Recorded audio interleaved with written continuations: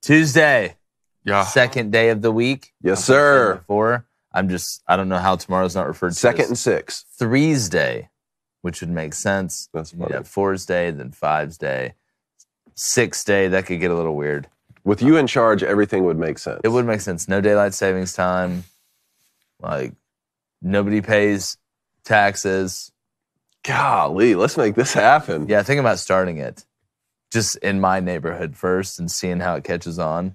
You won't be the first. Yeah. Next headline, Jake Crane assassinated. Yeah, Jake Crane dead first 5 minutes by the lemonade stand. You got a fun fact this morning? Oh, don't talk to me about lemonade stands. The kids didn't even fill my cup up yesterday. Yeah, I have a fun fact. Here it is. If Kenny Pickett played in 1944 and had the exact same stats that he did last season in 2023, he would have ranked dead last among NFL starters in touchdown passes, and they only played 10 games back then.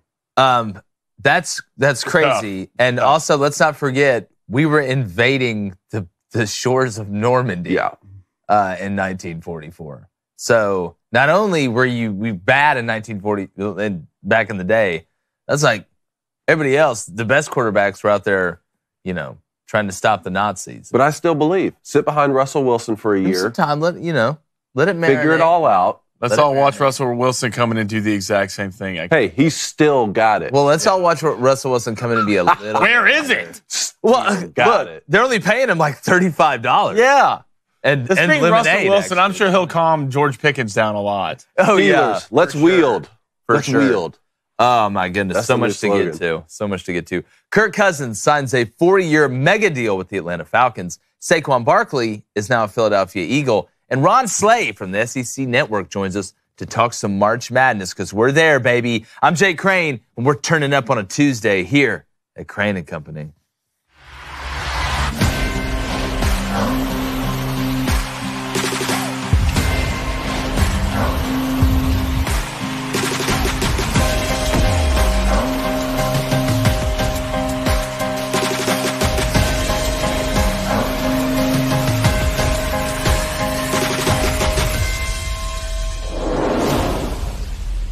If Kirk Cousins was as good at playing football as he is at making money in football, he would be the greatest player to have ever played anything. And after inking another huge deal, this time with the Atlanta Falcons for $180 million, tag on a $90 million guarantee, he has now become the second highest earner in NFL history. I'm going to say that again.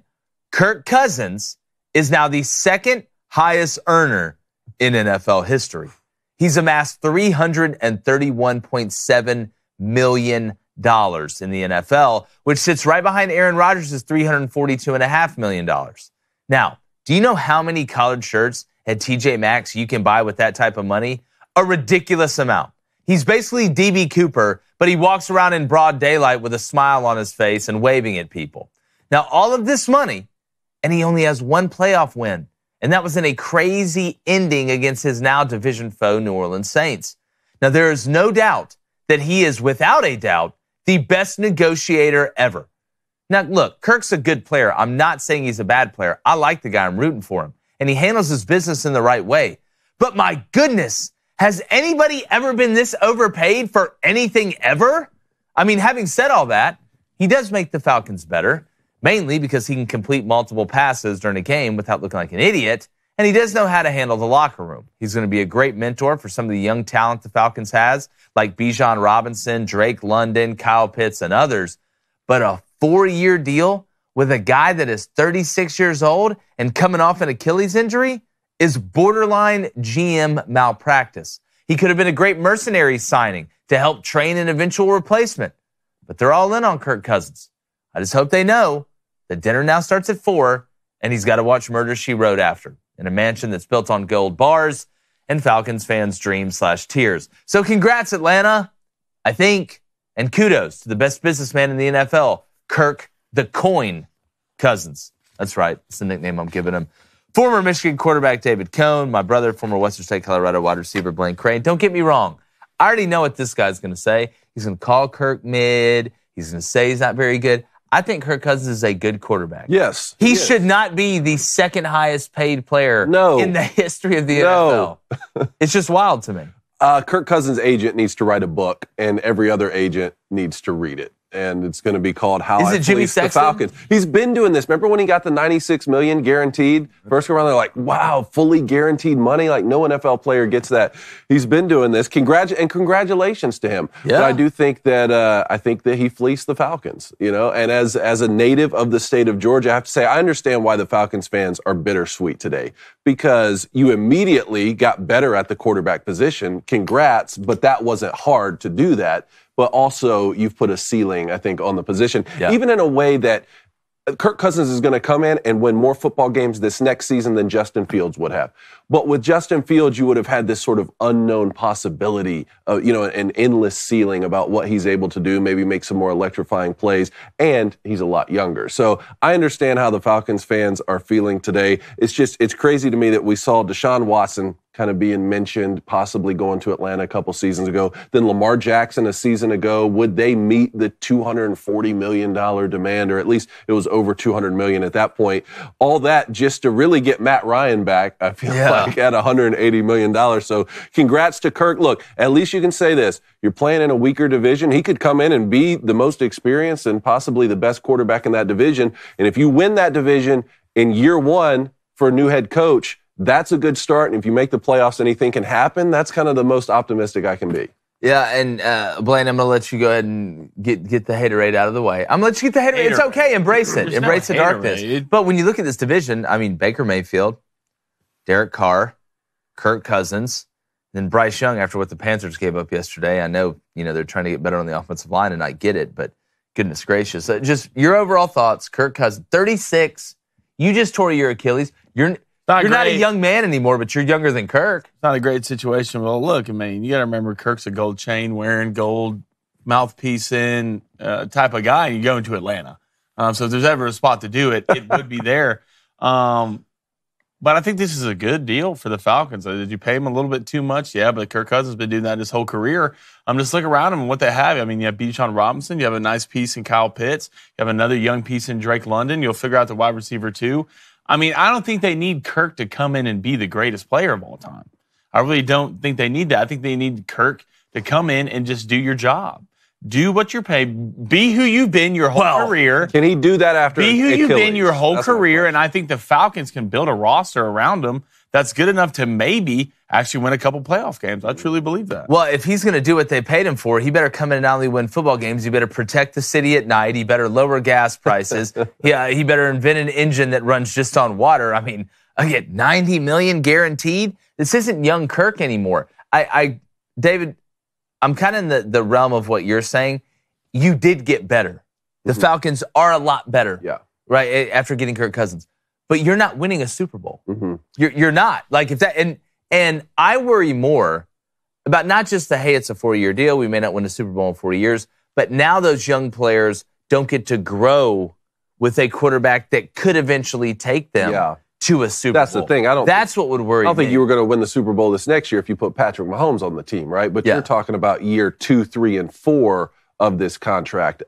So that's just what I find interesting. But to Blaine's point, a younger roster with the Falcons right now with some talented pieces, maybe what you just need at the quarterback's position is just some stability and some experience and to lead the locker room. And maybe this doesn't even make it to year 3 or 4. I don't know. For the Vikings, though, I mean, the Vikings now are going to sign Sam Darnold to a 1-year deal. God, they're going to bring him in. Offensive-minded coach. I think the Vikings made the right move by not going in on another $180 million deal with Kirk Cousins. The question is now, do they draft quarterback? How early in this draft do they get one? And is Sam Darnold the fully guaranteed day one starter, or is that just an insurance piece in case maybe you find yourself in the position Seattle did a decade ago where you draft Russell Wilson, but you brought in Matt Flynn, and if Russell Wilson overperforms, he ends up being the day one starter. Yeah, I feel like this is kind of a stopgap. With Sam Darnold. You heard Justin Fields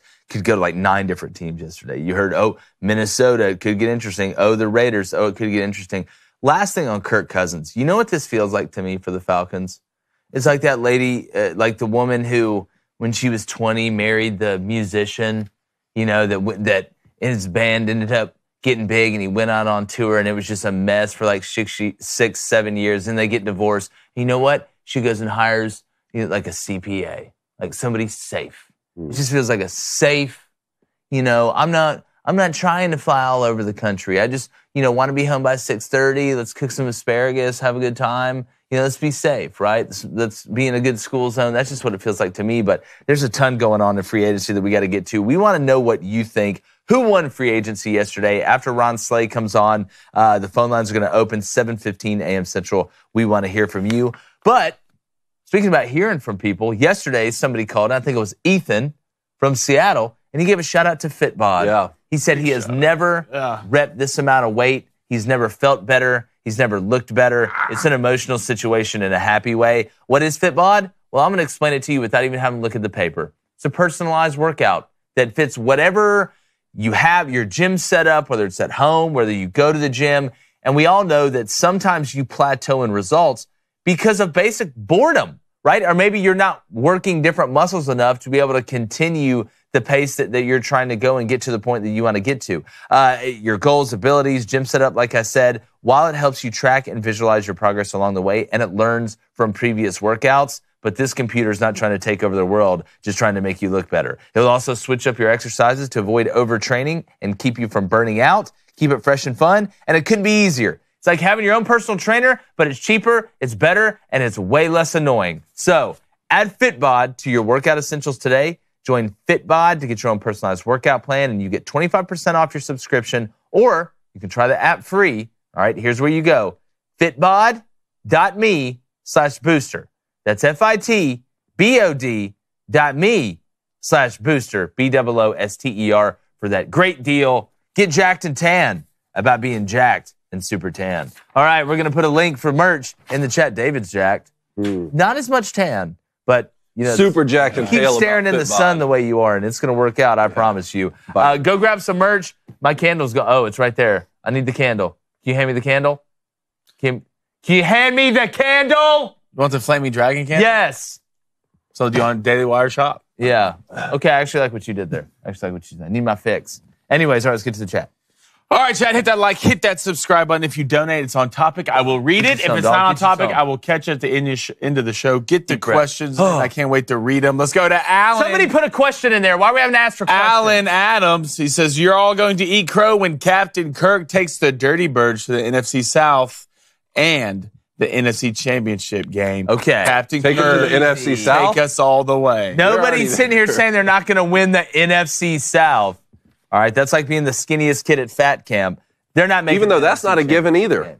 That's not a given either. Tampa Bay, man. Look, Baker and the boys in Tampa Bay. Derek Carr, I don't believe in. But Baker, now he's comfortable. Maybe we'll start doing commercials again. It's an emotional time. I mean, whenever it's down to a 2-team race instead of 4, that's an easier conversation. Even though, the Saints were right there at the end of last year. Mm-hmm. The Saints had a chance to win that in the last week of the season. So, I don't know. I get it. It's going to be fun. Well, it'll be fun. There's a good way to put it. Let's go to George Reuter. George, what's up? Hashtag Ask Crane Company. That's us. How will my Jets do with Tyrod Taylor at QB? Because you all know Aaron Rodgers will probably disappoint us again. I like that move as a backup. I like Tyrod. I hope Aaron's able to. I hope the Jets draft Brock Bowers and Aaron Rodgers is able to play. I want to see that combination. But, in general, you got to have a backup. Obviously, we know that. Not just for college football after what happened to Florida State. But no, it's a good move by the Jets. Aaron's got to stay healthy. That's their only shot. Tyrod Taylor's not leading the Jets to the Super Bowl. I'm sorry. Just the truth. Let's go to War Chain. Says the Falcons are going to make it to the Super Bowl, let's all be honest, and then lose after leading 28-3 at halftime. Nope. This has Matt Ryan written all over it. Kyle Shanahan's in San Francisco. Not happening. Not happening. All right, let's go to Eugene. Eugene, what's up? He says, I like the Kirk Cousins move, but give me your honest opinions on how the Commanders have done so far. They're just such a dysfunctional organization. I know they're trying to make some changes. They're trying to trim the fat. You got Austin Eckler yesterday, which is a nice career, Austin. Appreciate you playing. No, in all seriousness, there's some organizations that it just feels like are always battling uphill. And Washington is one of those. And a lot of it is self-inflicted. But when you look at some of the moves they made, bringing Austin Eckler, I know he's in the twilight of his career, still a good player. The question now is at quarterback, right? Is Sam Howell, are you doubling down on Sam Howell being the guy? And if he is, then give him the pieces around him, give him the defense around him to be able to go out there and win. If not, then make your play in the draft. You look at the picks they have and see what you can get for him. So I'm going to wait and reserve judgment until I see exactly what happens at the quarterback position. But I thought they made a couple good moves yesterday. They got boy from the Cowboys, Doris Armstrong, which is a nice add as well. But I just feel like they're always battling uphill. I think you know exactly what I'm talking about, Eugene. Let's go to Jack Nas 5524. He says this is definitely a put up or shut up move by Arthur Blank. Let's hope Kirk Cousins can actually come in and get the job done. I would love for Kirk Cousins to go into Atlanta and it just go gangbusters. The ceiling term you used was the best term. I feel like there's just a breaking point that they're not going to be able to get past to win a Super Bowl, right? I think that's the standard for Falcons fans. They've been there. They almost sipped from the cup, and they got it taken away from them. I'm not expecting him to come in to be Michael Vick, but, he's, again, coming off that injury. There's only so many things that Kirk can do. We love the pieces that he has around him. I just don't think that team has enough. And then you add Kirk Cousins, I don't believe is the type player that can elevate them to a point where, look what he had in Minnesota. Exactly. Let's not act like he was just Oliver Twist out here asking for change, walking down the street. Even last year. The question now becomes, if you're Minnesota, what do you have to do to appease Justin Jefferson? Because I can promise you, Justin Jefferson walking in that huddle and seeing Sam Darnold isn't exactly gonna fire his ass or up. A rookie. Yeah. So, Kirk Cousins had better offensive weapons in Minnesota, a better offensive coach. To say that, all the things that you're saying about a ceiling are true, even if Kirk Cousins was just coming in the way that he played the last couple seasons. Yeah. Coming off the Achilles injury, I don't know if people are talking about that enough. How much is that going to affect him as he's trying to rebuild here with a new team? And you'll hear all about it with Aaron Rodgers. That's all you hear about is, how can he bounce back from his Achilles? The Achilles is going to ruin him. We've already heard it. Yet you're really not hearing that with Kirk Cousins. And the funny part is, the only person to make almost as much money as Aaron Rodgers is Kirk Cousins. Wow. You know who else is on that list in the top 10 earners in NFL history? Ryan Tannehill. Ryan Tannehill and Kirk Cousins should run for president. We would, or just be hostage negotiators. And so if Kirk Cousins was a hostage negotiator, about 30 minutes into it, the kidnapper would be paying the city money to let the hostages go. That's how good he is. All right, one more. We got to move. All right, let's go to Chris. He says Falcons chose to not pay Lamar $200 million, but then turn around and pay $180 million to a guy that's 35 and coming off an Achilles injury. Someone make it make sense. I get it. It's frustrating. Well, the deal's, I don't think Lamar was ever leaving Baltimore. I don't think he was ever leaving Baltimore. I think the Ravens would have matched. I think they would have gone back and forth, and he would have ultimately stayed in Baltimore. But that doesn't excuse the amount of money, in my opinion, they just paid Kirk Cousins. Those are two different things. I just don't think Lamar was ever going to leave Baltimore. But let's get to the rest of the... All right, let's keep it rolling. Everything's changing by the minute as we speak with this NFL free agency. I've tried to break it down by position, so let's start with running backs. Ton of moves yesterday. Saquon Barkley decided not to stay with the Giants. He's going to be a Philadelphia Eagle on a 3-year deal worth $37 million. NFC East rival there. Just imagine the run-pass option scheme with Jalen Hurts, Saquon Barkley, then you got A.J. Brown and Devontae Smith on the outside. Skill position-wise, the Eagles are in a great spot offensively. Now, thought Blaine put out a great tweet yesterday that said the Eagles secondary just got way better after signing Saquon Barkley. It's the truth. I don't think the Eagles had to go all in at running back. What I find funny now is all these running backs are getting paid. I thought y'all were complaining about not getting paid. Like, no running backs ever got paid anymore. They're devaluing the position. I don't know. Every time I looked yesterday, there was a running back getting paid. Tony Pollard, Saquon Barkley, Singletary, Swift. I can go down the list. But, I'm looking around. If Jalen Hurts, I know the offensive line, Jason Kelce retired. They're getting older. Lane's getting older. How many better skill position groups are there offensively than what the Eagles have? If Jalen Hurts can continue to be Jalen Hurts, and there's not some huge drop-off, which I don't see why there would be. Honestly, I know Jason Kelce, like I said, is retired, and he's a huge piece, don't get me wrong. But, Jalen Hurts, Saquon Barkley, Devontae Smith, as you mentioned. You look at the tight end position. You got monsters running around. Yeah. A.J. Brown on the outside. Is there a better group of skill position players on offense than what the Eagles have? So, Blaine, Saquon Barkley is one of the best running backs I've ever seen. I mean, even going back to his days at Penn State, bounced back this past year from an injury.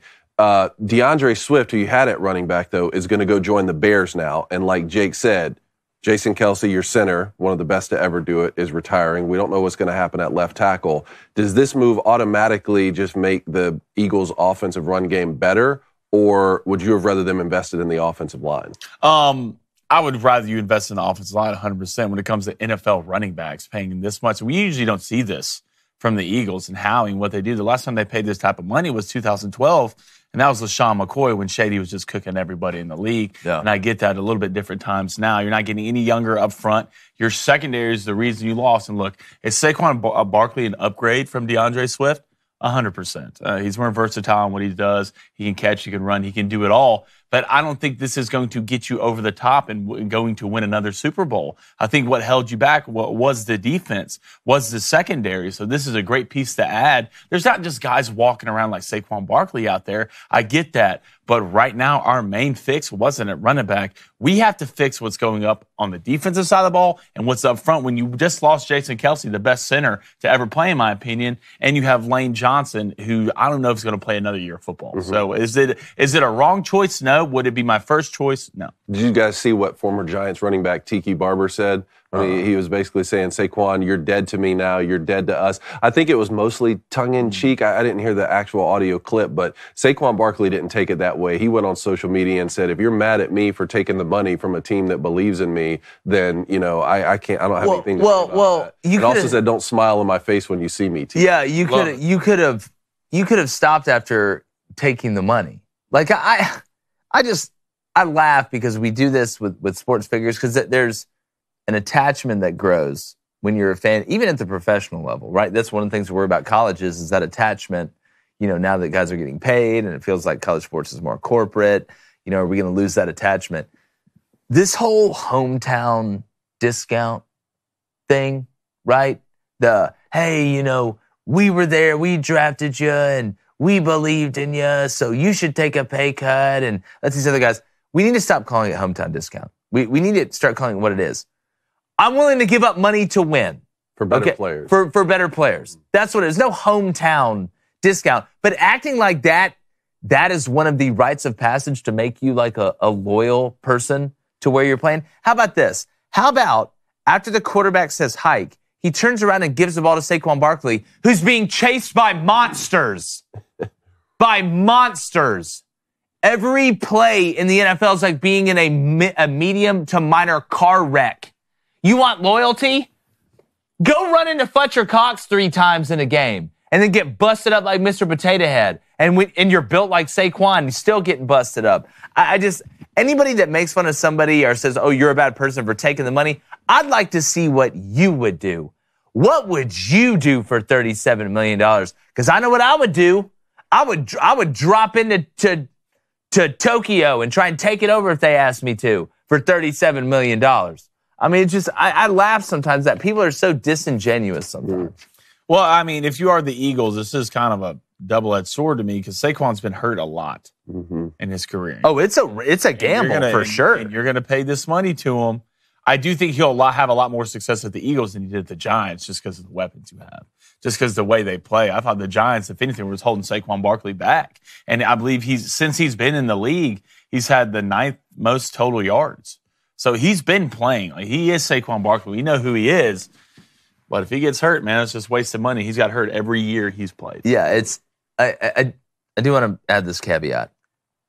The one thing that I could understand about Giants fans being super pissed is that it is your rival. NFC, right. Yeah. Like, I can understand that part of it. But the money part of it, I leave that alone. Like, you go from Auburn, Alabama, or Alabama to Auburn, I get it. Hate. I understand it. But the money part, let's just stop with this whole, You shouldn't take the money. You should just love us more. Yeah, right. Wait till you get divorced. All right, let's rapid fire through these right here. I want all your thoughts. So the Packers are going to sign Josh Jacobs from the Raiders, and they're going to release Aaron Jones. This one surprised me a little bit. I mean, even if you make the case that Josh Jacobs is a better version, I mean, both these guys are incredible running backs, right? But Josh Jacobs is younger and a better version of Aaron Jones right now. Do you guys still think this is the best move for the Packers to address? Well, if you couldn't get a deal done, you didn't want this hanging over, the team and affecting, the locker room and the culture around the organization. It feels funny because Aaron Jones and the Packers just go together. Yeah. You know what I'm saying? It's like sweet mayo on a BLT. But adding Josh Jacobs is a pretty good ad. Josh Jacobs, pretty daggum good running back. I tell you, man, I like the spot that the Packers are in right now. You look at the cap space. I've got to see it after yesterday. Half my family's huge Packer fans. They're really excited about the direction it's going. You look at the safety position as well. I think they made a couple moves there after struggling last year to be able to get guys on the ground when they got into the second level. You just feel like this Packers team is being built completely, right? They understand where their weaknesses are. You've got the quarterback piece figured out. You're trying to eliminate distractions, bolster the roster, eliminate distractions, keep letting these young guys grow together. I like what you got a young coach in Coach LaFleur. I just like the direction of the Packers right now, even though they weren't able to get a deal done with Aaron Jones. Having Josh Jacobs is a pretty damn good consolation. Well, they're hoping that he returns to form like he led the league in rushing 2 seasons ago. Will that happen again? I think he will have obviously a better season he did at the Raiders. The Raiders kind of did a disaster up front on offensive line. But, I don't think the Packers set out to go get a big running back deal. This was a reaction. I think things broke down between Aaron Jones. They wanted Aaron Jones to take a pay cut, I think a $5 million pay cut. And Aaron Jones said, no, you can screw off. I'll take my ball and go home. And the Packers said, well, you can enjoy that. We're going to go sign Josh Jacobs. Yeah. So if it's anything, it's not a loss for the Packers. It is a win. Josh Jacobs has to stay healthy with the Aaron Jones struggled with throughout the year. You got to remember how the Packers run the football. They are a downhill power running football team. You do that. Him and A.J. Dillon, if A.J. Dillon is still on the roster, I'm not 100% on that. That is back-to-back people running through you for 4 quarters. So good for the Packers. You're a young football team. And adding Josh Jacobs, the way your secondary plays and how young they are, the Packers are slowly becoming a problem. Yeah. Well, this is what they do. This is what Green Bay does. Jordan Love turns into the guy who he looks like he's turning into. The Packers could turn into something people do not want to deal with. Got to avoid the sophomore slump, so we'll keep an eye on that. Here's the rest of the running back moves. Austin Eckler, your former teammate, is going to the Washington Redskins now. The Chargers are going to sign Gus Edwards. I really wanted to see Austin Eckler in Jim Harbaugh's offense, but they're going to sign Gus Edwards from Baltimore. Titans signed Tony Pollard, 3 years, $24 million, almost assures us that Derrick Henry's not going to re-sign there. I don't know what the Titans are thinking. Patriots signed Antonio Gibson from Washington. And then the Bengals release Joe Mixon, who's been there for, the past 7 seasons, I believe, and sign Zach Moss from the Colts.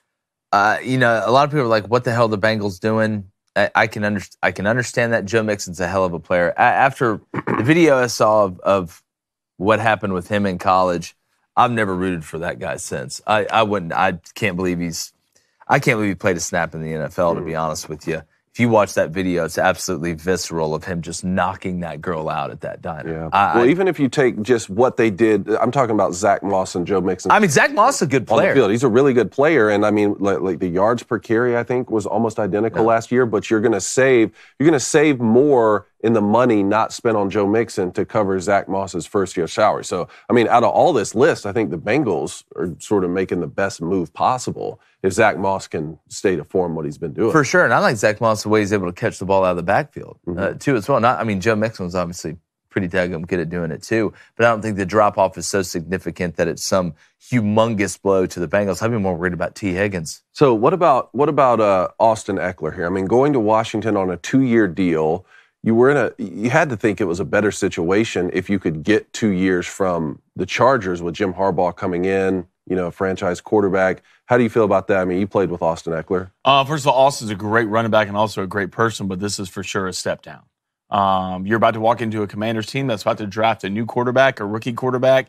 So Austin Eckler will no longer be the student. He will become the teacher. And for a running back, that's not fun to do, to come here and teach your quarterback after you just got done playing with, Justin Herbert right now is the second highest paid quarterback in the league. This feels like he got pushed out to me.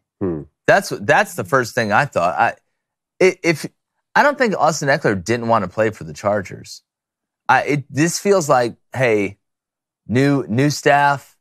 He is getting older, right? You look at, he's kind of complaining about the amount of carries that he got a couple years ago, that he need to lighten his load a little bit. This feels like that he was pushed out a little bit.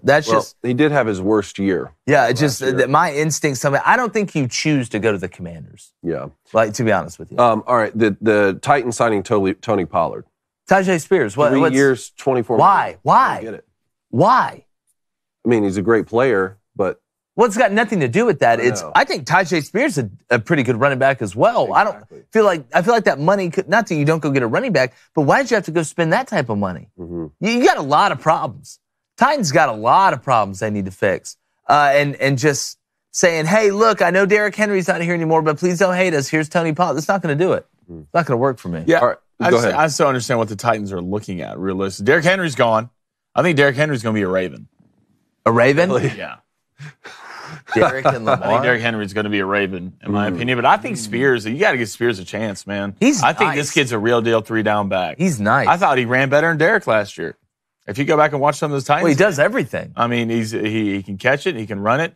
Will Levis, is still coming up a little bit. So, if you're the Titans, there's a lot of problems to fix. But, hey, let's go get a running back. All right, wide receivers here quickly. Bengals, T. Higgins wants a trade. Yep. Wants to get out of Cincinnati. I'd be more worried about that than Joe Mixon. Wow, that's wild. And then Gabe Davis signs with the Jacksonville Jaguars. Does that mean that Calvin Ridley's not coming back? Christian Kirk's not coming back? What's that mean for the Jaguars? Well, the T. Higgins deal, they franchise tagged him. So I believe that had a lot to do with it. I want to wait. I'm going to kind of hold serve on seeing what's going on with Ridley and then Christian Kirk. Look at Gabe Davis. A lot of people gave him a lot of hell last year from the Bills with the way it ended. But, Gabe can do some things, especially vertically. Like his physicality as a wide receiver as well. There's a plan. The Jaguars obviously have a plan. They brought in Mac Jones to be the backup behind Trevor, at least push him. We talked about that yesterday. I'm going to kind of hold serve because, Calvin really at some points last year was absolutely balling. You remember the first game of the year? He just went nuts. It's not like Calvin forgot after having to sit out a year after the betting scandal. Christian Kirk made a lot of money in the league as well. I want to kind of hold serve here because I want to see, what happens here in the next couple weeks with the Jaguars because it's an interesting situation for sure. Then the defensive side of the ball, the Giants, they rebounded pretty quickly after losing Saquon Barkley. They signed defensive end Brian Burns to a $150 million deal, $87 million guaranteed, makes him the second highest paid defensive end in NFL history. And the Panthers for that this wasn't a free agent. I think this was a straight trade. So Panthers get a 2024 second, a 2025 fifth, and then they're going to swap fifth round picks in 2024. I looked at a list of the players and the picks that the Panthers have traded away to end up where they're at right now. And it's literally sickening. It will make you sick when you look at it. I don't know if there's been a worse organization. There's a couple in the running. I don't know if there's been a worse organization than the Panthers over the past 5 to 7 years. Washington? That's an interesting sack race. It's bad. When you look at what they have gotten rid of and what if I'm Derek Brown, get me out of here. Get me out of here, dog.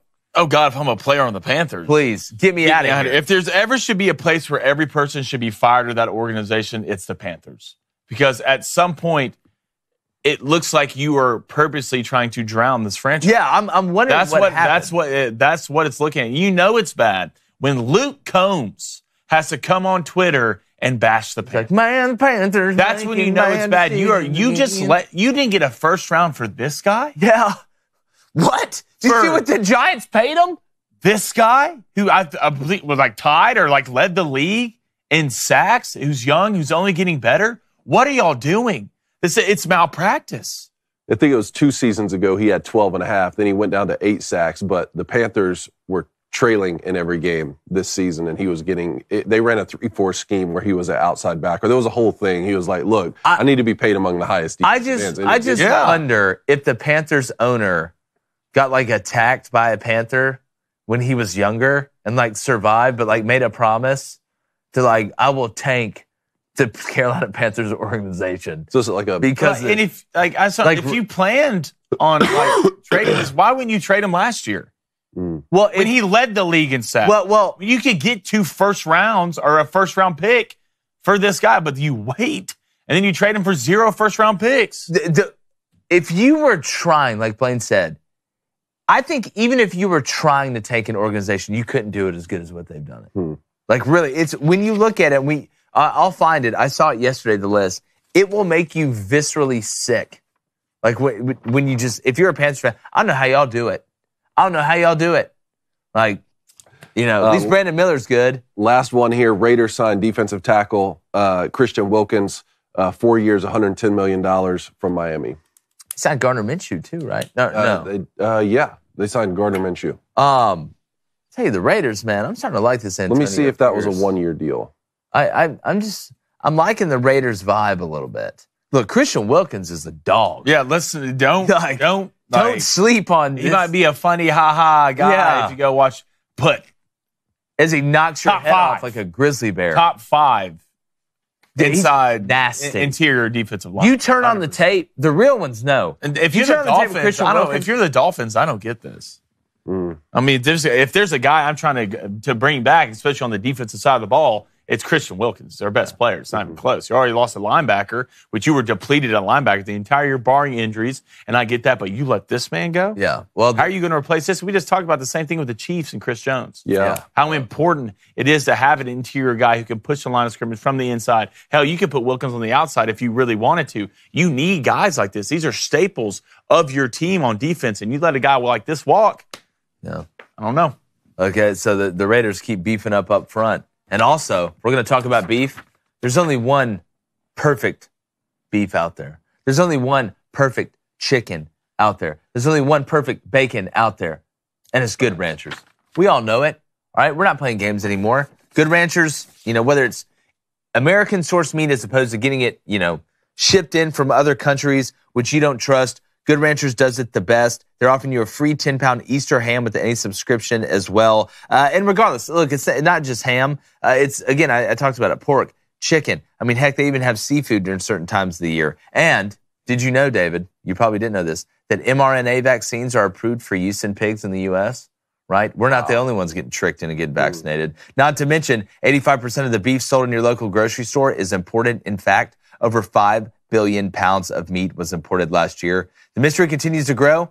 That's why every day I'm more thankful for Good Ranchers. What I love about it is their commitment to transparency. All right, they believe you have the right to know exactly what's in your food, and they're not afraid to show you. And they're amazing supporters of our show. They love Crane & Company as well, and we support them. So go to goodranchers.com. Use our code BOOSTER, BOOSTER, to get your free Easter ham today. And every subscription will come with a free Heritage ham that's $25 off and a Good Ranchers lifetime quality commitment. Goodranchers.com. Use that code BOOSTER, BOOSTER. Good Ranchers American meat delivered. You got to cook some up, watch some of these college basketball games. I know it's been cold in the morning, but it's getting warmer in the afternoon. Fire that grill up a little bit. Can't wait. Eat meat. It's love it. So Gardner Minshew's deal is 2 years with the Raiders. Not 1, 2 years, $25 million. And as our director, Trey, just told me, Panthers didn't even get a first-round pick when they traded McCaffrey. No. That's what I'm telling you. Look, this is... it's malpractice. It's something happened in the... This is like a Batman origin story. Is there a bet out there that, will the Panthers dissolve as a franchise? And the guy saw it and put a lot of money on yes, and he's doing it on purpose. It goes back to the guy who stormed the field on the Super Bowl. Yeah, sometimes, look, genius is coming on. Put $50K down, won $370K. They come in on ratted himself out. Told everyone about it. What an idiot. Keep your mouth shut, What an idiot. God. I'm hanging out with that guy. I won that one. Why am I hanging out with that guy who has the beak from Bitcoin? Yeah. All right, chat. Let's go to first. I'm going to go to Nick Bates. Not a question, but thanks for helping me finish my morning shifts at the nursing home I work at. My residents have learned to love listening to y'all. That's dope, Nick. Yes. Hey, tell Kirk Cousins we said what's up. Yeah. Let's go to Django Nova with a $10 donation. Appreciate it. The Texans have 8 picks in the draft this year. What positions do you think they need to focus on? Are there any free agents you think would be a good pickup for them as well? God, the Texans are in such a good spot right now. Such a good spot. It's the opposite of the Panthers. It's like it's like the Texans GM was like, all right, what did the Panthers do? Let's do the exact opposite of that. And it worked. It's so true. Well, and look, there are holes obviously in the roster for the Texans. But, I mean, you look at the connection between CJ and Nico and just take away, obviously, Will Anderson, some of the ancillary pieces that they have. I just like the vibe from the Texans right now. The most important thing, I think, is keeping that underdog chip on the shoulder culture. You don't want any drama, right? What was Dalton Schultz talking about yesterday on the show? The difference between the Cowboys and the Texans. And I know some of it just comes with the territory. But with the Texans, there's not drama. There's not people walking around pointing at you in the weight room like it's a zoo. There's not all these other things you're having to do outside of showing up, knowing what you're supposed to do, working your tail off, and get ready to go play for the greater good of the team. Now, when you look positionally, I think there's some places up front where the Texans can get better. You always want to, but I don't want to screw up what you've got going with Tank Dell, right, with some of these guys around CJ. But you do feel like outside of Nico, you need that other big, rangy wide receiver to give CJ that other option, that jump ball option down the field, because then you have a little bit of everything. But I will always, and I know D'Amico Ryans knows this, because he's unbelievably smart and he played linebacker, and nobody loves linemen more than linebackers, I can promise you that.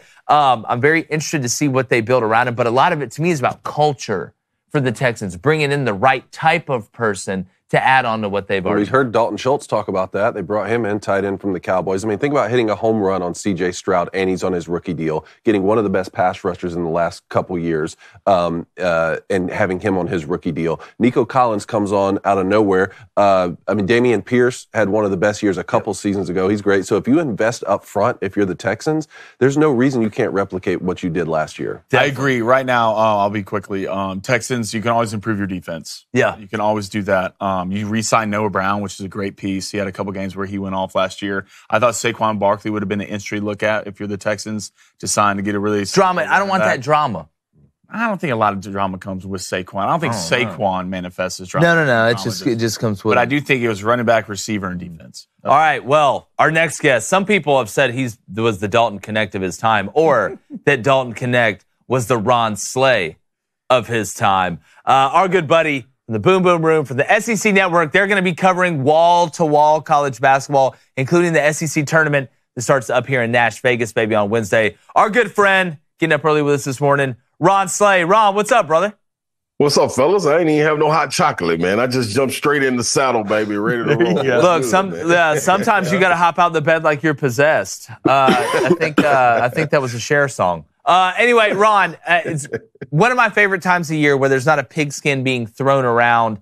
We got the smaller conference tournaments. I'm over there watching the Patriot League, like just like a fat kid in a candy store. We got Davidson playing at 10:30 today. We got the Big 12 tournament starting today. Just in your mind, how excited are you, or as we call it, how jacked and tan are you right now about the time of year?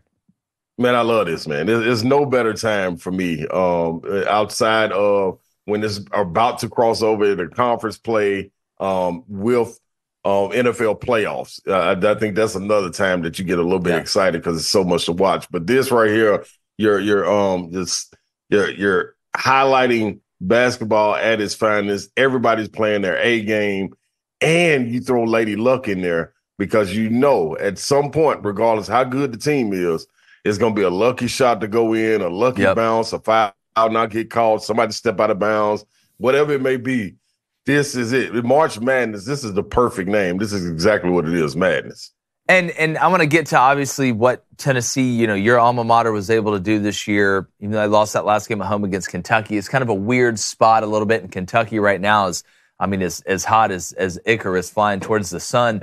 But when we still have a lot of some mid-majors that we got to see who punches what ticket. But can you give me one mid-major out there that you know is going to be in the tournament you think could cause some problems? Mine is watching Drake the other day. I feel like they got a lot of pieces. Coach's son's their best player. They got a tree. They got a couple dudes with headbands that can hit shots with their eyes closed. It's just that's a team, to me, it's a little bit interesting. Is there one you're looking at out there that kind of would worry you if your team ran into them early in the tournament? Man, I'm not going to say that would worry me if my team ran into them, but well, you are a Tennessee fan. Y'all are pretty good, so you guys should be all right. This year. You look at it. Drake is a hot team, man. I like what Moorhead brings. I think they're a team, a sneaky good team. Looking at that OVC, then you look at also Sanford. Buckyball, baby. Yeah, Buckyball. I mean, it's almost taking the South by storm. So I would love to see them go in there and get an upset win to build on it even more, man. But I think it's a lot of mid-majors out there, man, that could really get you because of that transfer portal, man. And that extra year, this is the last year we're dealing with that extra year guy, that COVID year guy. So going to be interesting to see, man, who springboards into that St. Peter's role or I don't want to say FAU, but because they're still rolling. But it's going to be fun, man. Definitely. What little Catholic school is going to do it this year? I know, one of them that you've never heard about before, but you'll never forget after this year. Ron, I want to ask you about Kansas. Kansas was my pick to win the national championship before the season. I saw Hunter Dickinson play a lot of basketball when he was at Michigan, transferred over. They lost 76-46 this past weekend to Houston. I think it was the first time ever they hadn't scored more than 50 points against a conference opponent. Now, Hunter Dickinson and Kevin McCullough Jr. won't play in the Big 12 tournament. I mean, we're talking about Hunter's a 18-10 guy. Kevin McCullough is an 18-6 guy. What is this going to mean for Kansas moving forward, at a time when you need to be playing your best basketball? Yeah, it's going to be difficult, man. You're essentially talking about moving 2 All-Americans off of the board. When you talk about impact, there is none better. Especially in the Big 12 with what Kansas brings. You're talking about veteran leadership, guys that have taken that leap as far as McCullough's being could be a top 10 pick. Hunter Dickinson walking into it being a guy, man, that can stretch the floor, get you buckets down low. I've never seen a guy tippy-toe rebounds quite like this at 6'10" instead of jumping. But so it puts more pressure, I think, on a guy like DeJuan Harris, man. And will he offensively be able to try to put out more than what he's already doing, knowing that he's a defensive guy, run the team type guy. You start to put guys in other situations, and how long will they be out? Will it just be the Big 12? That's the question for me, man. These guys get back in there in the NCAA tournament. I've had my shoulder popped out. That really made me exit from playing professional ball, really, man. That shoulder popped out, and then I got home in the summer. It popped out again. That's the most excruciating pain that I've ever had in my entire life. I've torn the ACL, meniscus, shin splints, back surgery, everything. Man, that shoulder is nothing you can do. And it takes nothing but a little tweak. So he could be back healthy and playing and it pop one more time and he's shut down. So be the same. It's going to be interesting to see how Bill Self navigates this. Yeah, one more for you here. North Carolina and Duke. I mean, it's March when we're talking about these two teams. North Carolina, first outright regular season ACC championship since 2017. They won the championship that year. I was at that game. For North Carolina and Duke, how do you see them moving forward here as we start ACC play and into the tournament? Well, I'm trying to figure out, man, are we putting any tripping fouls in for Filipowski? Dude. We're just going to let this thing roll. This always happens, Ron, at Duke. Do they practice this? I'm just wondering if they practice it. Hey, man, I don't know, man. Maybe the shoes. I know that they're sponsored by Nike, but Filipowski said he keeps slipping. So every time he slips, somebody falls. Man, Grayson Allen. It was his knee from when that person ran into the involuntary response. Grayson Allen slipped a lot. Hey, man, I don't know how these people are not noticing. It's a 7-foot guy trying to get up, move, jump on his leg, do something. Man, but I think North Carolina, man, they're rolling, dude. Yeah, they are. RJ Davis, they got all the pieces in order to make that run. I'm still kind of questionable about Duke. I do see them, trying to make a Sweet 16 run, but we'll see how it shakes out in the ACC tournament for them if they can get back to form. But that's gonna be a hell of a tournament as well. But my money would go with North Carolina and Hubert Davis. It's funny the difference a year or two makes, huh? I know. People in Carolina asking for his job, and he's not going to be the one to get it done. And all of a sudden, he got his pieces in that fits the way he wants to play, and they rolling. I mean, it shocked all of us. You lose to Kansas in that national championship, which we were at. Then you bring back Baycott and Caleb Love, and they dropped from number 1 to out of the top 25. We were all. Well, I'm going to be honest. I think this is going to be a problem with Arizona, and I'm not trying to pick on anybody because he is a good player. Man, I just don't believe in. I know he's Pac-12 player of the year, whatever. I just don't believe in Caleb Love as a team, like to win a team sport. I feel like Caleb Love has been better this year about his shot selection. But man, I mean, it just seems like if he doesn't get a shot every 2 or 3 trips down, he's just going to go down and shoot one. Like I just. Yep. And again, I like the. I'm not saying he's a bad teammate or anything, but just the way he plays, it just looks selfish to me. That's just what I see. And I wouldn't even say it's selfish. I think he's lacking engagement, if you will, if not giving the ball to put it in a nicer way. But I think this dude, man, he has all the talent in the world, but why can't you use that same athleticism, that same determination that you use on the offensive end, on the defensive end to get steals? You're too athletic. Yeah. You know what I'm saying? Like it's weird, man. I think he could take them to the next level, but I'm with you on that. Caleb Love, he did play great. Not just good in the Pac-12, he played great for them in moments as well. Does that carry over to the postseason, though? That's my question.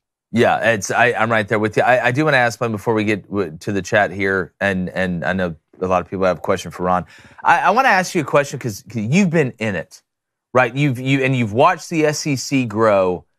Do you feel like, and because again, just instinctually when I see it, when I watch a Kansas go 10-8 in conference or whatever it was, and they're still the 11th ranked team. I watch Duke lose. I watch Arizona lose. I watch these other teams lose, and they don't move. But it's amazing when an SEC team loses on the road to a really good SEC team. Auburn goes to Tennessee, loses, and drops. Yet Kansas can get rolled up and smoked by 35, and they don't move. Do you think because the SEC has dominated college football so much, and people think that there's a SEC bias in college football, that there is an anti-SEC movement in college basketball? Because the more I look at it, the more it's starting to look that way to me, Ron. Mm-hmm. Yeah, I think when you look at the talent from top to bottom and the records and the strength of schedule, it doesn't look right. It doesn't shake out the correct way, and I think it's easy to overlook it. I think that's why it's so important for the SEC to be out there on that main stage and get that National Player of the Year recognition. I think it's also an opportunity right here with all of these teams that are so good, these top 6, 7 teams that need to get to the Final Four, to put you into that stratosphere as far as knowing that this is a basketball conference as well. When you look at the coaching, I don't think it's a better lineup in coaching, from top to bottom. When you talk about big names, guys that can draw it up, guys that can go get wins. Yes, Mizzou slacked up this year. Dennis Gates, wait till he gets his guys in next year is what I would say. Yeah. It's going to be similar to like what Drinkwitz did in football. But you look at how serious it is, and you have to make somebody get to the Final Four. You have to go get that chip. We haven't been since, 18? Yeah. Bruce Pearl making it to the Final Four. So to be in that conversation, to be taken seriously, you have to go and put the product out there on the main stage. Mm-hmm. And we haven't done that yet. So I don't think that's right, because Kansas would lose and remain in the top 15 for it's amazing the entire season. It is crazy. But I think, man, the good thing about it, the coaches that motivate in the SEC will be the ones to put that chip on these guys' shoulders and play with a different tenacity, if you will, walking into this tournament, and something to prove, man. Yeah, I love that. I think he's right about winning the championship, right? Because we see that in college football so often when we talk about Alabama got the benefit of the doubt in a playoff or something, or Georgia got the benefit of the doubt. When you look at the SEC, Kentucky, I think in the last 15 years, Kentucky's the only team to win the national championship. Yep. So maybe there's part of that trust factor around the country. Yeah, it's. Well, Ron, Kansas got brought up a lot already, but I want to talk on the team that was on the other side of that game, and that's Houston. L.J. Cryer and Shed. I think Shed dropped 37 points, and that wasn't only a win. I mean, they beat their ass in every facet of basketball. Yes. Is Houston the best team in college basketball right now? Man, I would sure push for it. I also think UConn, I love what Tristan brings to it, and I also believe, man, Tennessee is right there. I'm with you. When you look at those guys, I'm still not a believer in Purdue, but when you start to talk about Houston and what Kevin Sampson demands of his guys, and it's almost unspoken, and it doesn't get as much shine, if you will, Because when you think about Tennessee and you think about defense being their calling card and guys getting snatched out the game because they didn't play defense, they always point back to Coach Barnes and, hey, man, Coach Barnes, some kind of got to evolve. He'll make his team suffer in order to make a point across for a guy playing defense. Yeah. You don't hear that about Kevin Sampson.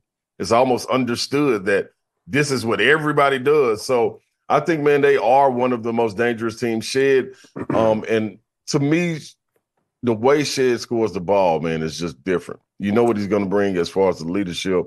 Cryer, like they got a hell of a team, dog. And imagine they lost some guys too. But it's pretty serious, man. Could you imagine what Tramon Mark would be like with this bunch too? I'm sure he wishes he was back after the way Arkansas played this year. Think so? Right, that's a great point Blaine brings up, and there's some nuance to it. A lot of teams play physical. I think Houston to me looks like a football team that plays basketball. I think they could win a game 30-27 if they had to. But I think what makes Houston so good defensively is it's one thing to play physical. It's another thing to play that physical without fouling, right? Yeah. Like there's some people just play out of control and just beat the hell out of everybody, and all of a sudden we're in the double bonus with 12 and a half minutes to go in the half. Houston, to me, has kind of found that balance, Ron, and you talk about winning games in multiple ways. I mean, they could drop 90 on you. We've seen them do it before. But if they got to take you out behind the bar, and we just got to throw hands for 2.5 hours, we can do that too. So I love their versatility, man. That's one of the most impressive things. I think when you look at it and you see 2 or 3 guys playing that way, automatically as an official or a fan, you're watching. You're like, hey man, look at this dude. This dude just fouling. He's hacking out there. But when you got all 5 playing like that at the same time, it makes a difference. Referees do not want to stay at the game for 4 hours. Yeah, so they cannot call every foul. If everybody plays with that same intensity, hey, they're gonna look at the other team when the coach is complaining and put their palms up and say, hey man, what you want to do? Why don't y'all toughen up? Y'all got to play match the intensity. So that's a good point. That's the thing, man. These guys that play defense. Teams that play defense, I learned this a long time ago watching Rick Pitino and playing against his teams. If all 5 guys play with the same intensity, there's no way they can call every single foul because you'll look up and it'll be 12-0 on fouls. And then you're going to get calls from the administration and the officials and stuff. You can't the mayor, the governor, everybody. All right, one from the chat, and then I want to ask about Tennessee. All right, let's go to Mr. Parker. He says, Ron, how does Rick Barnes get Santiago Vescovi to find the killer in him shooting from 3? Vols need him to at least contribute 12 points per game for them to keep moving in the tournament. Yeah, I think this is something that keeps coming up when you talk about a guy that has been first team, second team, really had an impact his entire career. I don't necessarily think it's Coach Barnes having to get something triggered in Santi to get going. I honestly believe that if he were to do what he's doing, you got to ask yourself, could Jonas Adu take that same step? Yeah. Could Zakai Ziegler be able to be in the same role? Would Dalton Connect be able to flourish and have this National Player of the Year type season if Santi was averaging those 12? Those are the outliers, Josiah Jordan-James and Santi Vescovi. You look at them coming in, and what else are they bringing to the game? Yes, would I like them to be able to get out there and score 12 a game? Yes, but I also think, what does it take from everyone else? Now, you're not going to have everybody averaging 12 points a game. Not when you have guys like Adu, who's second team, take a leap the way he did. Zakai take a leap the way he did. Dalton Connect take a leap the way he did. Jordan Gainey be able to come in and have impact off a bench. Meshack. Also, like all of these guys that you have coming in and taking different shots, I think, I agree. I would say more 6 to 8 points. 12, that's a lot of points in a team that's free-flowing and you got a guy that can go out there and drop 30 and then pack for 30, not just a high shot attempt 30. So I think it's something that not Coach Barnes has to do. I think it's something Santi has to do. His guys trust him. He has to be hell-bent on making that shot get up, not necessarily even them searching for him to get going. He has to say, I'm going to shoot this ball. Imagine how many times he pump fake, get to the lane, and pass it back out. Shoot that ball sometimes. Sometimes that's your best offense, getting it off the rim. Without a doubt. Last question. We're here with Ron Slay from the SEC Network, the Boom Boom Room. Always love talking with him. Ron, look, I call him Diet Luka. Dalton Connect. He's one of the – he's about as nasty as it gets. He can drive the ball too. It's not like he's a one-trick pony, even though that would still be a hell of a trick from the outside. When you look at Vescovi, to me, it's not how many shots you make, it's when you make the shots. I think he's become more of a spot guy than he has been a volume guy. And when you have Dalton, and I think that's why their team, in my opinion, that leads me to this question. Is this the most confident that you have been in a Tennessee team in a long time going into an NCAA tournament? Because it seems like that one bugaboo that they had, that guy that can't go get him a bucket consistently when they hit that rut in the NCAA tournament game, they got him now, and God, did they play defense too, man. Yes, indeed. You got to have somebody to tilt the scales. It's all good when you're running schemes and you need an out-of-bounds play drawn up, or you need to come down and you need to get a stop. But what about that time when the game is hanging in the balance and you need somebody to go make a play? We can't draw nothing up. We can't say, hey, man, go screen this, get this. No, give this man the ball, move out of the way, and go and get the board. Get back on defense. It's that simple. We're going to live and die with it. I think, man, when you got a guy like Dalton Connect, that's something you've been missing, and it's different when you have a wing that's doing this. Yeah. Point guards win tournaments without question. Guard play wins tournaments. And this is coming from a big, so I'm biased. But bigs can go and win a game. That's why when I think you start talking National Player of the Year, in that realm, Dalton Connect should be right up there because of the impact and what you just said when he does it, more so than anything else. The game hanging in balance, and this man go off when you're down 10 and put you up 12. It's amazing to watch it happen. I think that's the big separator for me with Zach Edey as far as impact goes. Yes, coming out of the gate, he has it. But anytime you go down 10 points, I don't think anybody expects Purdue to be dug out of a hole by Zach Edey. They more so expect it to be from the guards outside getting open shots. But if you foul them, put them on the line, and you can go down and match 2 for 2s, I think you're fine. You can't do that with Dalton Connect, whether you're switching on them or not. And imagine if Dalton Connect was on a blue blood school.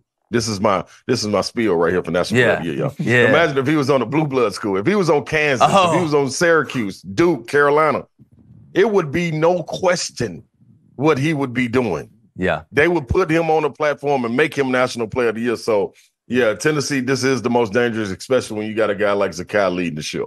Well, Ron, number one, brother, appreciate you getting up with us. I know you guys are super duper busy, especially this time of year. Love watching on the SEC Network, man. It is must-see stuff. You guys, you and Jimmy Dykes and the rest of the crew, man, it's awesome. Cannot wait to watch y'all up here in Nashville. Man, maybe I have to find a way to get you in the studio somehow. But we'll look at that down the road. But, Ron, tell everybody where they can find you to the Boom Boom Room, all that stuff. And, again, man, thanks for joining us. Man, no doubt. The Boom Boom Room, you can go and subscribe to it, man. Some great interviews. It's more personal about the people that you really admire in sports and about their journey. Then the Ron Slay on social media on 104.5 The Zone, Monday through Friday, 3 to 6. And then the SEC Network. Can't miss me, man. Can't miss me. Yeah. Like Carmen Sandiego, where in the world is this man? There he is. Ron, thank you so much, brother. Appreciate it, fellas. Thanks, all right. Man. Ron Slay, one of the best, man. Hell of a player, too. Yeah. And it's been a while, and Ron will tell you that, but golly, he was good. All right, let's get to calls. All right, let's get to Will in New Jersey. Will, talk to us. Jersey boy. How's it going, guys?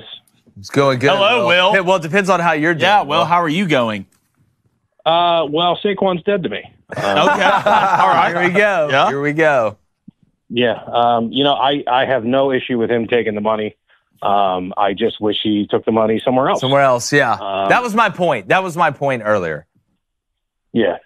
Yeah. I mean, I'm very happy about the Burns trade. I think, you guys kind of talked about how Carolina just sort of gives everybody away. We're very appreciative that we didn't have to give up a first for that. But, yeah, I'll be excited to see what he can do. But, yes, Saquon, like I said, he's dead to me. And, understandable. I hate the Eagles.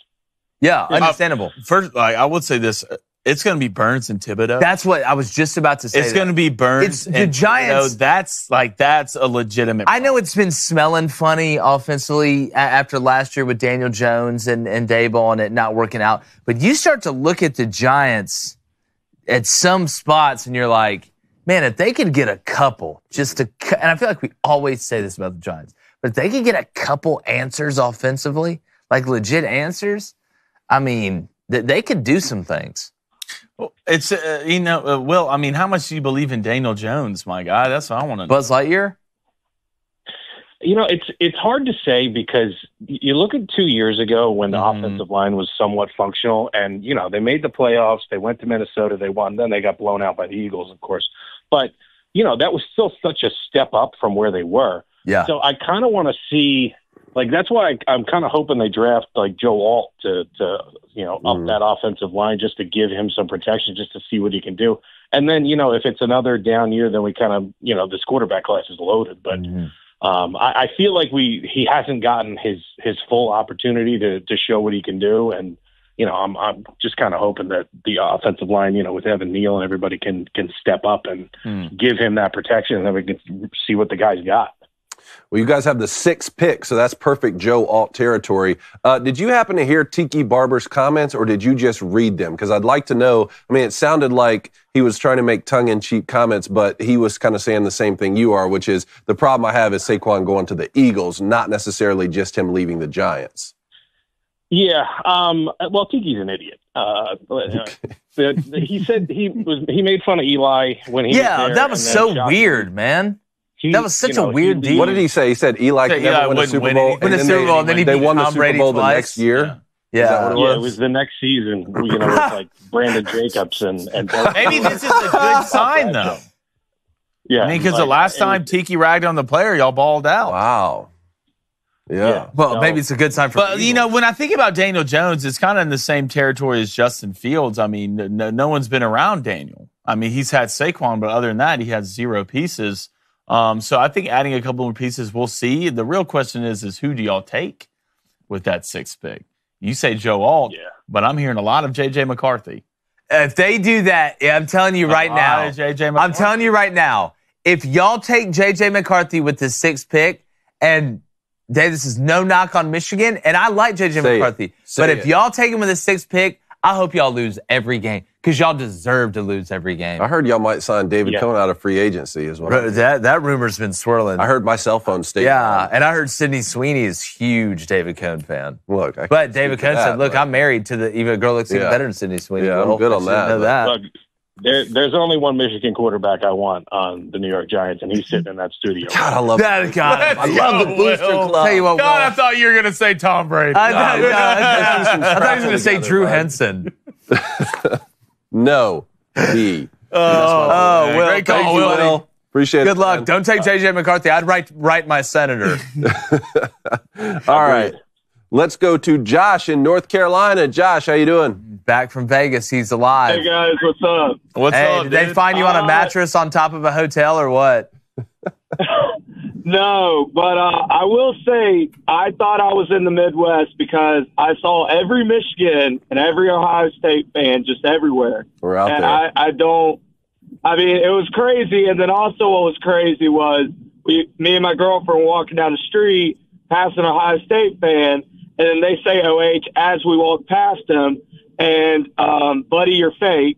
And you should say it to her face next time instead of being a coward. Oh, you tell him, Josh. Wow. Last time we were out there, we saw. I heard it was Ryan Day. Well, maybe not. I heard it was Ryan Day himself. It wasn't the last time. I heard it was Chris Marler. We were out there. We saw the billboard that said, "Welcome to Florida." Billy Napier had the pro Billy Napier sign. Do you remember what I'm talking about? Yeah. That's what we saw.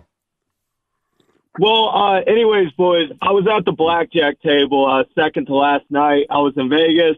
Whole weekend, I was either up $20 or I was breaking even, so I wasn't complaining. And I was sitting at the blackjack table with my girlfriend's brother. I had $98. We're playing at a $15 table. I lose the first 3 hands, so I'm down to about $50.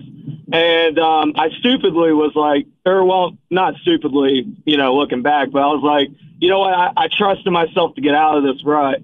And then I win about 6 to 7 hands in a row and get a fat stack. And I look over to her brother, and I'm like, what should I do? And he counts the chips, and he's like, as your friend, you should get out.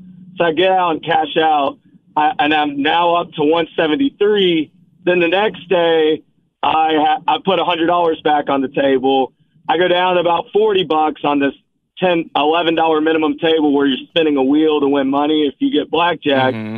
And this woman walks up to the table, and it's like one of those people you see that starts hitting these bets. You just start tailing them. Yeah. She was betting these easy bucks, and she was hitting every single one. And I'm like, you know what? I'm going to start tailing her. And then I started winning. I got up to 100. I cashed out.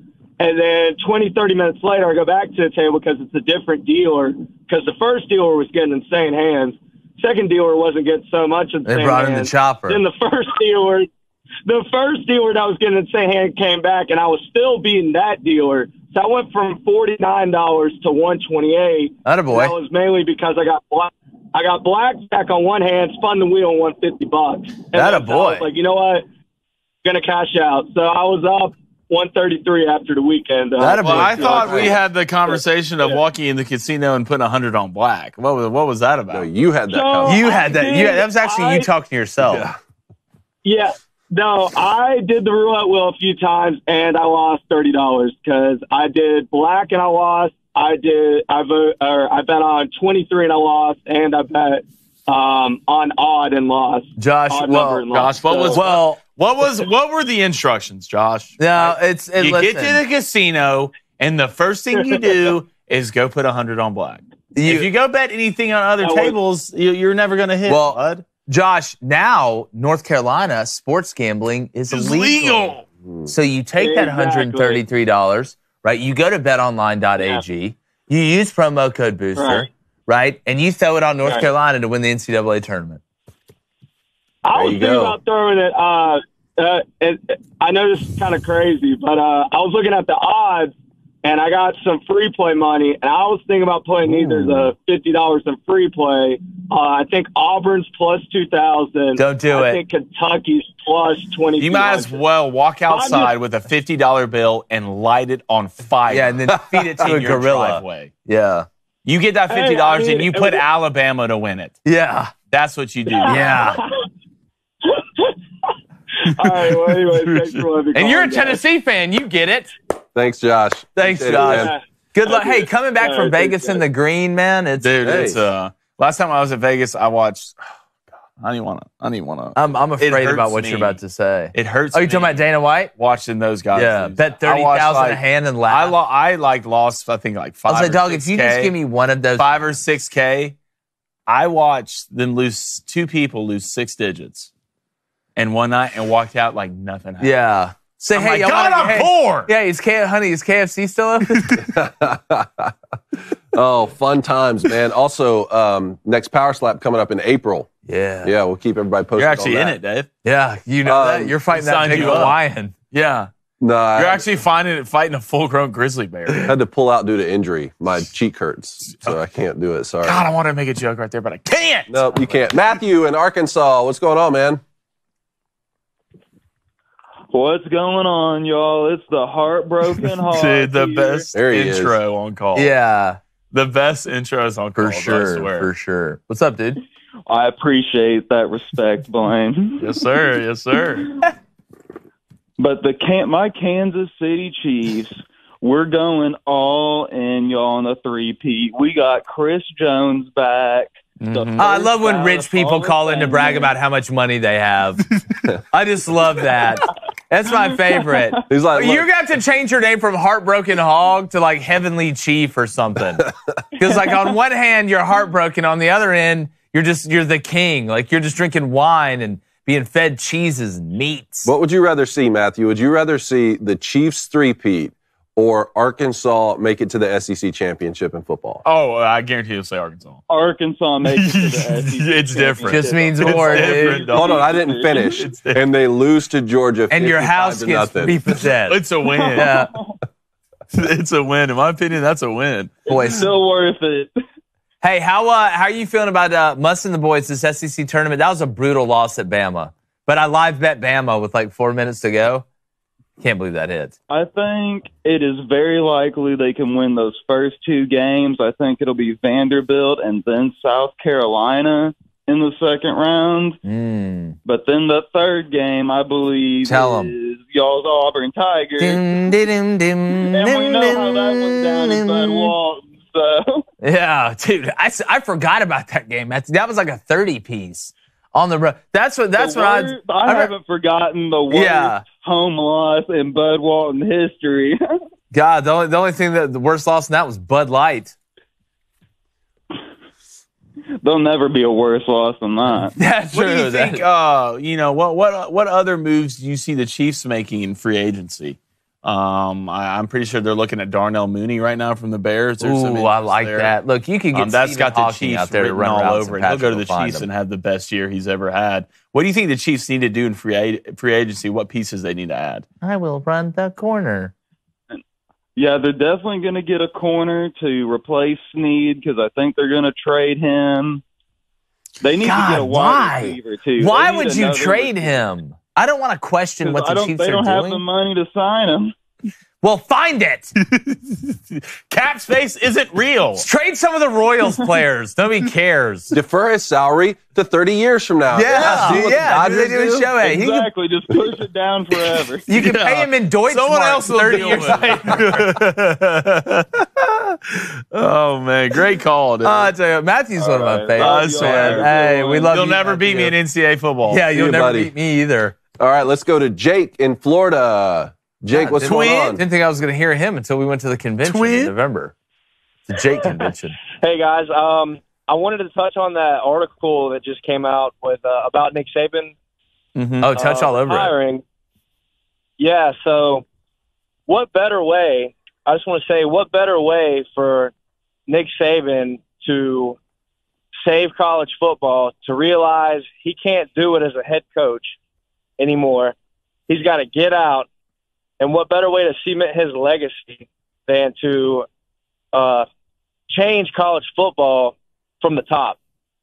You know, I want a 30 for 30 on that if that happens. You know, the man who saved college football.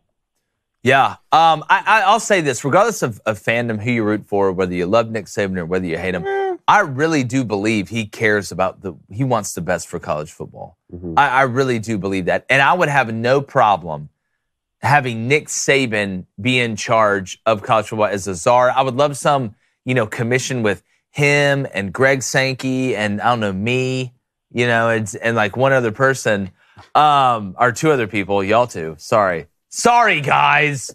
Can I say this, Jake, though? Can I keep hearing everybody talking about, look, Kalen DeBoer, we've talked about, is really good coach, unbelievable coach. But everybody's like, Alabama's got a couple recruits lately, and everybody's like, see, no drop-off from Nick Saban. I hope everyone realizes that the shine on Alabama has not worn off. Alabama is still Alabama. Kalen DeBoer can recruit, but kids still want to go to Alabama, right? It's an obvious business decision. The question's going to become, what happens when Alabama isn't winning like Alabama usually has for 1 year or something, and that shine goes off, and then you got to build it back up? That's the thing I'm waiting for to see. We're not going to know until we get to that point. You understand what I'm saying? Well, it's still hot. Yeah, it's still super hot. In today's game, and until the NIL guidelines get set, in today's game, I don't think Alabama's going anywhere, not with the current NIL guidelines, because I agree with that. Everybody knows we've had the Saban discount, but people just assumed Alabama was going to fall off. And Pate touched on it yesterday with that little segment he did. Just because Alabama wasn't spending the extra money doesn't mean they don't have the capability to spend the extra money. For sure, Jake. But whenever you have an athletic organization that is like dead set on football is king, we're going to invest all of our resources into football. You're not going anywhere, regardless who the head coach is. I agree, but my point is this: we are not going to know about Kalen DeBoer and Alabama until because when Nick Saban would lose the game they weren't supposed to, or they would struggle for a little bit, which was very rare. It was always, hey, look, it's Nick Saban. He's going to fix it. They're going to be fine. He's the GOAT. What happens, right? And Alabama's not going to turn into a 6-6 team. Nobody's saying that's going to happen. But everybody that's already jumping up and saying, Kalen DeBoer is just as good as a recruiter as Nick Saban, and nothing is going to change. That's just wrong. That's so disrespectful to Nick Saban, in my opinion. That is devaluing Nick Saban as a head coach. That's not to say that Alabama's going to be awful or anything like that, but what happens when Alabama goes 8-4 and that shine is off and there's other teams that are able to throw money in NIL like we're already seeing? That's when you're going to find out with Kalen DeBoer, can he really keep Bama at the level that Nick Saban had them? That's all I'm saying. We're not going to know until that point. But right now, Alabama is still Alabama. There still has not been another head coach that has coached a game in Tuscaloosa or for Alabama in the last, 17, 18 years? So I'm not saying Kalen DeBoer's awful, but I'm also saying don't crown this man like he's Nick Saban. That's my whole point. Yeah. I agree wholeheartedly. We'll never get up. I mean, he's the GOAT for a reason. We'll never get there with Kalen DeBoer. Not to that level. And it's unfair to ask him that. Yeah, really quick before I get off here. Alabama basketball, I just want to give you guys some stats. I did this myself, my own research. Attaboy. Teams that average over 80 points a game. Alabama has played 10 games with against teams that have averaged over 80 points, top 50 in total offense. They are 2-10. We are 2-10 against those games. We actually have won both of the wins. We're at home. And we split. That was Auburn and Florida. And we ended up splitting with those two teams afterwards. If Alabama plays a team that averages over 80 points in the tournament, I don't care if it's in the round of 64, round of 32, I expect an early exit. Do not touch Alabama if they play an offensive team averaging over 80 points. I don't think that's a crazy take at all, Jake, at all. But, man, we appreciate it, dude. Appreciate it, Jake. Fantastic. Thank you, man.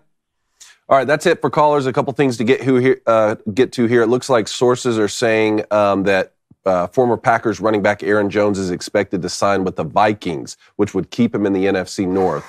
That means 2 revenge games next year. Somebody's pissed. I wonder what that deal's going to be. I don't know. So we'll keep an eye on that. Got rid of a couple other things here. So did you guys see that Deadspin entire staff got laid off? Got fired after. Look, I never cheer for people getting fired unless it's Tony Barbie or the people that work at Deadspin. So I don't think it could happen to a better group of people. You can't kill what's already dead. I thought we've done this like a couple times at this point. I have no idea what Deadspin is. Exactly. That's why they ran the article that I was talking about with the Kansas City Chiefs kid. Oh, the face paint. Called him racist. They ran all. Oh, those are real people. They said Adam Schefter. Hey, did you see the one guy who wrote the article that is now fired? Put Pulitzer nominee in his bio, and all you have to do if you write a book is pay $75 to be like a nominee for a Pulitzer. But he put that. Well, look, I get it. I was a Heisman Trophy candidate, so I was too. True. That's true. I help. I hang out with Batman sometimes. A couple Jake more here. Hangs out with me sometimes. A couple more here. Can we bring up the Caitlin Clark photo? Do we have that? Caitlin Clark had a historic record-breaking season, Big Ten champ. I love it. I love if she's paying homage to Kobe here, I love that too. But the article that published this said same energy. This is starting to piss me off. Like this, it really didn't bother me, but it's a slow rumble that's really starting to piss me off. That's a conference championship. It's not even a natty. That's Kobe Bryant with the league title in the NBA. Well, it's just what are we doing? It just reminds me of Forgetting Sarah Marshall when Paul Rudd's trying to teach him how to surf, and he's like, all right, you're doing it. He's like, now you're doing way too much. Now you're doing way too much. I'm not asking you to stop or not do anything because you're basically boogie boarding, but you're doing way. Caitlin Clark, incredible. But it's not her fault, right? It's not her. Partially, yeah. You did take the picture. You blame her? For taking the picture, yes. I don't. She didn't take the picture. She's with the trophy. She's posing in the picture, Dave. Yeah, let's just sometimes. I don't blame her. Sometimes we go too far. I blame taking the picture and then putting it side by side with Kobe, which she didn't do, and then saying exact same energy. Create your own moments. How about that? They're trying to be. Yeah, how about you go to the final, like win in the NCAA tournament? All right, last reaction here today. I wanted to pull this clip. This is from the women's Utah State head basketball coach. She was in a press conference after they lost. Can you play this? And how do you plan to rebuild for next season? I'm not going to be rebuilding. I just coached my last game at Utah State. I spoke with Diana, and they're going in a different direction, and I respect her decision, and I hope they get a really good coach in. I'm assuming that's going to be the last question. Yeah. All right. No more questions. Thank you. No more questions. Couple things. That's rough. How does the AD, like, if you're the athletic director, like, you don't need to go to the press conference, right? They didn't, like, Lane Kiffin didn't show up at the press conference. They fired him, like, right after the game, like, on the field. It's tough. Coaching business is really tough. It's dog eat dog. That's just an awkward moment. She handled it well, though. She handled it really, really well. Handled it better than I would. I mean, we're all assuming God knew not for yeah. But don't ever let Blaine have a press conference. Hey, how are you going to rebuild the team next year? It'd be a 45-minute of a roast session. No. Here's what it'd be. Our athletic director's fat and stupid and sucks at his job. Next question. Yeah, and his name's Diana. Exactly. I would up there and be like, don't come to Utah State. There's a lot of secrets. Y'all should go digging around. Yeah, Utah State has rats. They're cheating. The cafeteria food sucks. They're cheating. Girls are ugly. They're cheating. All right. Oh, man. I'm head over the board. God, I don't know what. Oh, good. Why don't you write my bets, dude? Why don't you send them in? Tone sends them in an unbelievably punctual fashion. You send them in like, they're like 3, 2, 1, and then Blaine sends it in. I sent them in, and you don't write them right when the show starts. He's like, all right, so here's what I got tonight. 1-1 last night. Not pissed about it, not excited about it. Here's what I'm on. Boston College, +2. Almost took a money line. That's at -108. Against Miami, ACC tournament. Starts today, excited. Big 12 tournament starts today. Also excited. And then give me Stony Brook. If you're going to be by the brook, you might as well be Stony. +7.5. -110. Yeah. What do you got? Let's go. Look, brand new. No, keep it the same. Okay, you're right. Go, David. Because you're on a little roll here? No, sure you don't I don't want to mess things. I'm a man of first day of the new habits. Bet sheet yesterday, and I went 2-0. So maybe we keep this energy going. Love that. We just ride maybe we should take a picture like Kobe Bryant. Maybe we should burn that. Yeah, so St. Mary's. You should take a picture of Kobe Bryant. I'm sorry. Be quiet. Okay, I'm speaking. St. Mary's +2.5, -110. Go ahead and get them with the points. I like that. Saint. And then North Carolina State -9.5, -110. Look, if you can do Immaculate Conception, you can beat Gonzaga. If you can get NC State to cover, we might just give you the month. Yeah. Is that all it takes? Is that all it takes? Yeah. Let me tell you something about NC State. They ain't covering, buddy. Yeah. I bet on them the other day, and they just basically went. Hey, big shout out Montana State and Stony Brook. Yes. Both dogs, both win yesterday, 2-0, 37-10 on the month. Let's keep up the gas. So this is what I'll be taking. I will be riding with Jake. Was that? That's just a weird turn. Don't say keep up the gas. Keep up the gas. I don't know. Something's wrong with you. I know. Give me Stony Brook +7.5. That's going off at -110. All right.